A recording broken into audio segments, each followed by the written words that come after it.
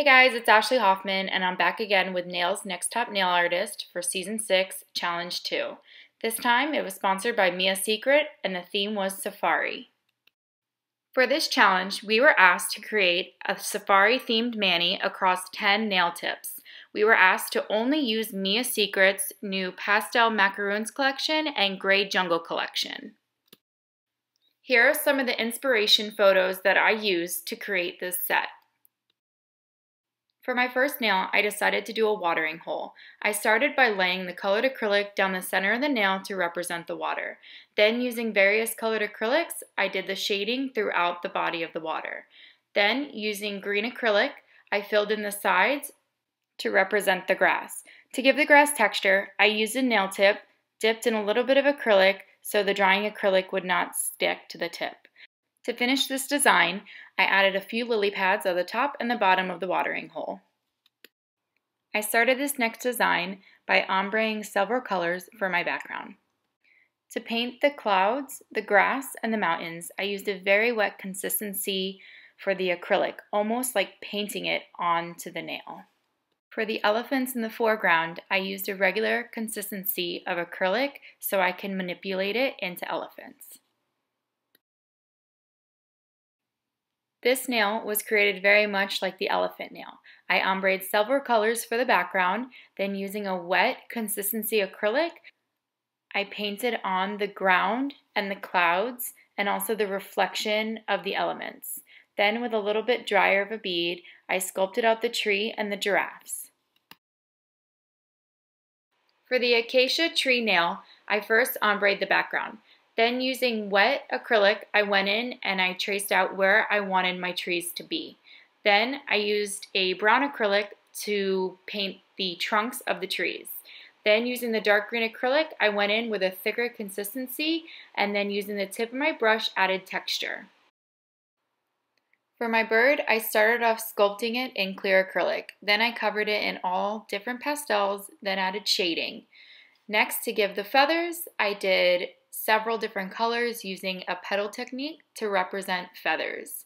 The branch that he's perched on is actually a nail tip that is covered in acrylic, textured, and cut to look like a branch. For the elephant, I started with a tapered square nail tip. I covered it in gray acrylic and sculpted out his facial features. Then I sculpted out his trunk and curled it up and over. I added a little bit of pink for the underside to give it a realistic look. Then I added detail and shading to his ears and trunk. With an electric file, I added in detail lines throughout his trunk and ears. Finishing touch was to add the tusks. For the flamingo, I started off with a nail tip and covered it in pink acrylic. I sculpted out the rest of the body with that same acrylic. Then, using pink and orange acrylic, I sculpted out the feathers, then gave texture to the neck, and shaded it using a light gray acrylic. To start the crocodile nail, I first sculpted out the log using colored acrylic over a nail tip. Then I made his body and his upper and lower jaw. To make his teeth, I used clear acrylic and pressed the nail tip in them to cut little markings in the acrylic.